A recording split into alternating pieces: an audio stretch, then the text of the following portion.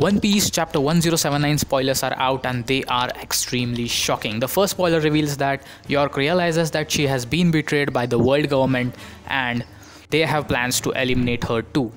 So she orders all the Seraphims to kill everybody on the island except for the real body of Vegapunk and Stella.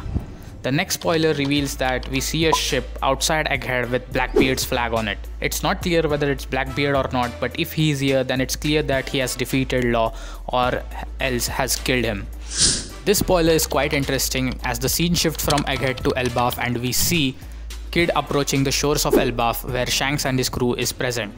Shanks uses his advanced observation Haki to see the future and he sees Kid destroying his Grand Fleet ships and ally ships using his Devil Fruit powers.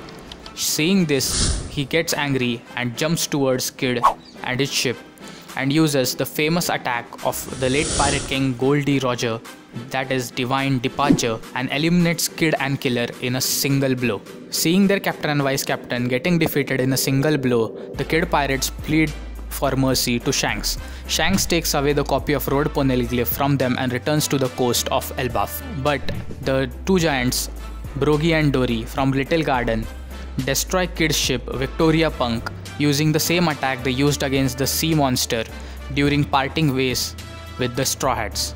And hence Kid and his entire pirate group gets drowned into the sea. The chapter ends with the note, Kid pirates are eliminated. Break next week. So this was a quite heavy spoiler.